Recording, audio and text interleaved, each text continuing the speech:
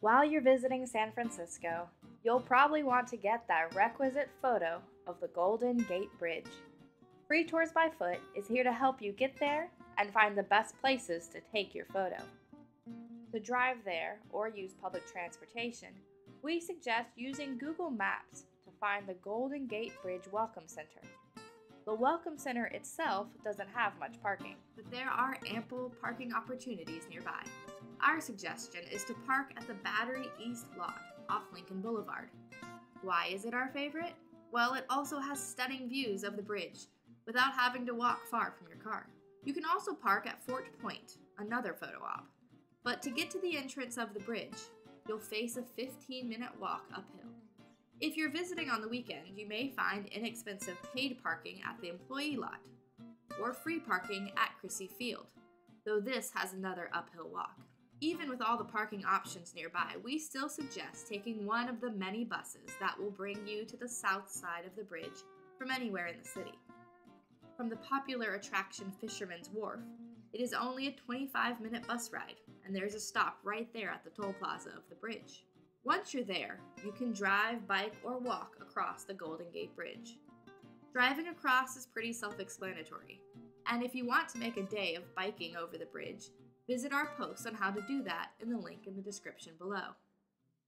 If you want to take a stroll across, pedestrians have access to the East Sidewalk, which is accessible from the Golden Gate Bridge Welcome Center. Why not take our self-guided tour along with you?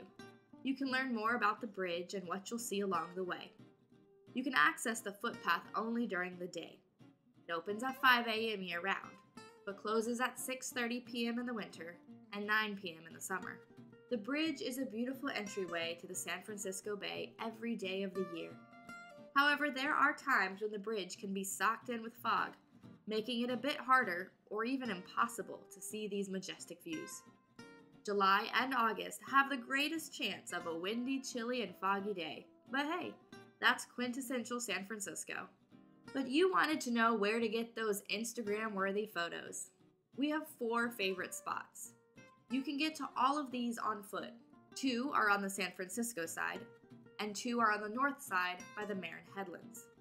If you want to see them all, you can walk over the bridge from south to north, but it's about 2.5 miles.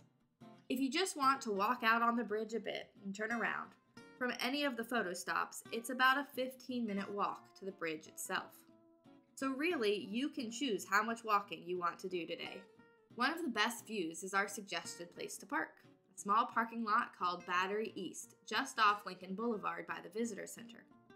Here you'll get a nice view of the entire bridge and the Marin Headlands across the strait. There's also Fort Point, which offers a view level with the water looking up at the bridge. You can park here if you don't mind the walk uphill to the bridge itself. To get that postcard view of the bridge with San Francisco skyline in the background, you need to be on the north side of the bridge, in the Marin Headlands, looking back across the water to San Francisco. There's a small parking lot at the Golden Gate Bridge Vista Point if you're lucky. If you can't find a spot here, you can park at the trailhead parking and take a 15-minute walk to the Vista Point.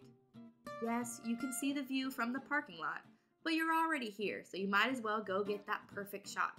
It's worth the half-mile walk. The last vantage point, also on the north side. The Moore Road Pier at Fort Baker gives you another water-level view, and it gives you the chance to get some bridge-only photos. So there you have it, all you need to know on how to visit the Golden Gate Bridge on foot.